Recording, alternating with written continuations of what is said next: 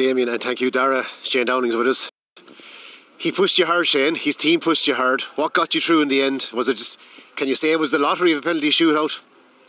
Yeah, like what got us through in the end, I suppose a bit of luck, to be honest. I mean, I think the goals we got, you wouldn't say they were well worked goals, and I'd say the better team lost, if I'm being honest. But they're there for winning, and we won. Somehow got over the line, and in fairness to the management team, we actually did penalties the other night at training before we finished up.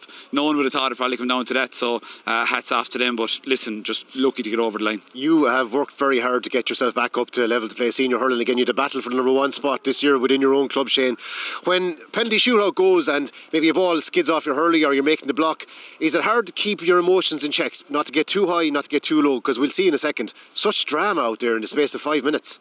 This is it, and not to get too high or too low, but unfortunately that's not something I'm good at. I either get too high or else I get really down, but you're just trying to keep yourself in check. I suppose the fact that I was able to score one probably set me as well.